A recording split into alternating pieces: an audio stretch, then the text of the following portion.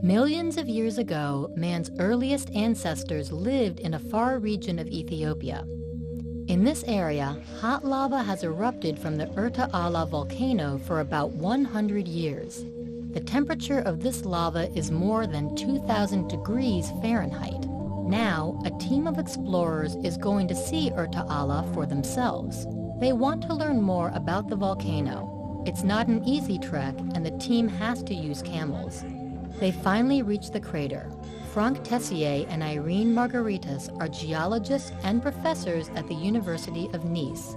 They've traveled halfway around the world to see Erta Ala. Deep in the crater, they see the black lava lake. It's quite exciting. I want to see it now. Erta Ala is in the Afar area of Ethiopia. The Afar Triangle is in an area where 3 continental plates meet.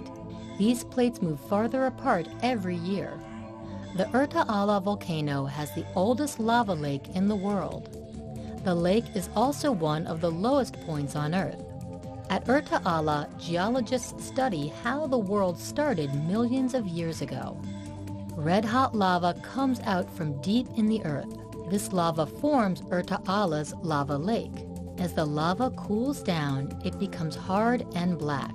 Hot magma breaks through this covering as the volcano erupts. The geologists stand at the top of the active volcano and wait at the side of the crater. It's not easy to be there. There is a strong smell of sulfur. Even in the early morning, it's very, very hot. Then, the group goes down into the crater.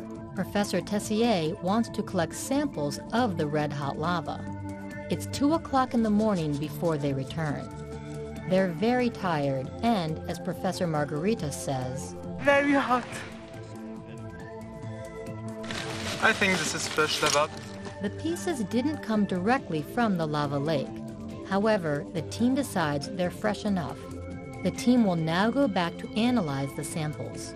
As professors, they want to learn new information that they can teach to others. However, as geologists, they want to know what the lava of Erta Ala may teach them about how the world began millions of years ago.